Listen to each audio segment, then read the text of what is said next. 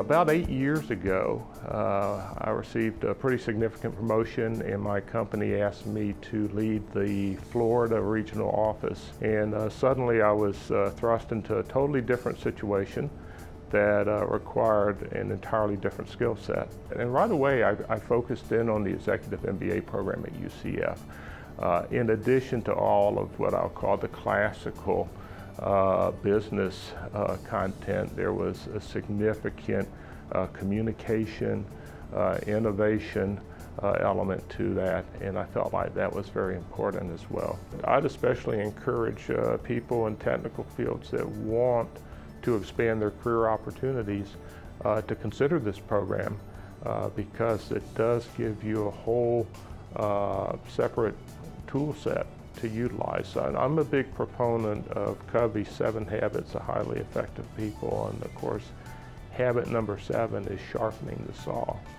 And certainly this was a sharpening the saw experience for me.